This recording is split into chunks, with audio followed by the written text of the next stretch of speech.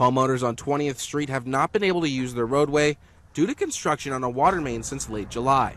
These road issues trickled on to Lemp on August 25th when a sinkhole opened up. Yeah, of course it's been a hassle. Both the front and rear access to our home has been compromised for quite a while. Sean Titus, a resident on 20th, says the loud noises outside makes working from home much more difficult. It's very disruptive, and so it's had quite an impact on our daily life for sure. So you can't have a call or a meeting or anything without that happening, and so it's very challenging, right?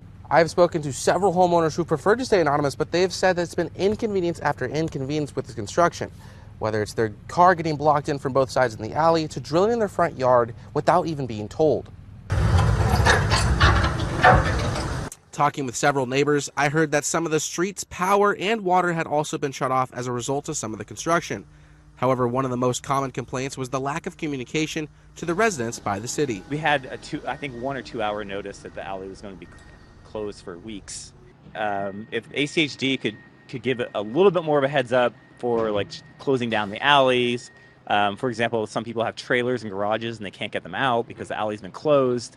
And so just give people a little bit of time to get their self-situated. People in the neighborhood agree that the construction has been an inconvenience, but they understand the need for repair projects. It's infrastructure work that has to happen, so 100% appreciate what they're doing, and the response has been phenomenal. As you can see, they put a lot of resources into fixing this problem as quickly as possible.